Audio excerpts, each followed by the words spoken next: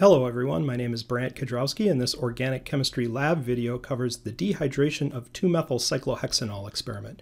This is part 2, carrying out the dehydration reaction. There are some safety considerations for today's experiment. First of all, we're working with concentrated phosphoric acid, which is extremely corrosive. Wear gloves when handling this reagent and avoid skin contact. Avoid skin contact with 2-Methylcyclohexanol, 1-Methylcyclohexene, and 3-Methylcyclohexene in today's experiment. Wear gloves when handling these reagents and products. We'll be doing a distillation today, and one of the things with distillations is you need to be careful not to distill to dryness. You need to make sure that you stop the distillation before it completely dries out. Another safety item for distillation is you need to wait until your distillation apparatus has cooled before you disassemble the parts that get hot. The idea with this is that it'll keep hot vapor from entering the lab. If you let it cool down, the vapor will condense and it'll be less likely to escape into the lab. The experiment will start with a 25 milliliter round bottom flask, and you put 1 or 2 boiling chips inside that flask. We're going to boil some liquids today, and this is going to help smooth out the boiling. Next, we'll add 5.00 milliliters of 2-Methylcyclohexanol. This is the liquid reagent in today's experiment. Next, we'll add the catalyst, which is concentrated phosphoric acid. Concentrated phosphoric acid is very corrosive. You'll need to make sure that you're careful with this reagent, wear gloves, and avoid skin contact. Add 1.5 milliliters of phosphoric acid. Once the reagents have been added, swirl the flask a little bit, and then we'll hook it up to a distillation apparatus. This experiment assumes you have a knowledge of distillation. Check out my previous video on distillation for more details on how to set up a distillation apparatus and all of the particular details that are important when doing a distillation. Here we're just going to go over the major points for this experiment. Once you get your distillation apparatus set up, there's a few things you should look for. First, make sure all the joints are snug. If they're loose, you could lose vapor through the joints. The blue Keck clamps do a pretty good job of keeping the apparatus from falling apart, but they don't always keep the joints tight. Turn the condenser water on slowly at first. If you turn it on too fast, you run the risk of blowing the hoses off. Also, make sure that the condenser water is flowing in through the bottom port of the condenser and out through the top. Next, you'll want to make sure that the heating mantle is making good close contact with the bottom of the round bottom flask. Make sure there's no air gap between it. Finally, make sure that the thermometer bulb is set to the right location. The thermometer bulb should be below the elbow of the distillation head. Make sure the heating mantle is plugged into the variable transformer and not the wall current. Next, set the transformer to about 70% power and turn it on.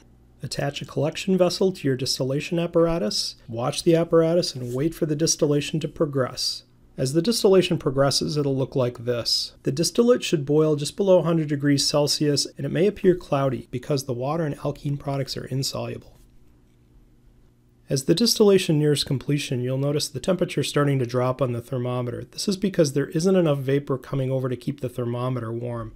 This is what the apparatus looks like at this point. When it reaches this stage, you should turn off the variable transformer and remove the heating mantle and allow the distillation apparatus to cool. The distillate contains alkene products, but it also contains water and some significant amounts of acid.